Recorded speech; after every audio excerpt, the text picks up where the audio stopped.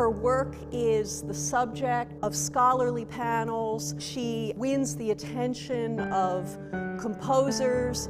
And if you've never heard of much poetry, you've probably heard of Emily Dickinson. Emily Dickinson is hailed as such a genius because, like other geniuses, like Shakespeare, like Chaucer, she's a poet who manages to be absolutely of her own historical moment. All of Dickinson's poetry, as I'm hoping I can help you see more clearly, is going to be looking for those meanings that are not of this domain or of that domain, but of such domain where 2 or 3 or 4 cross.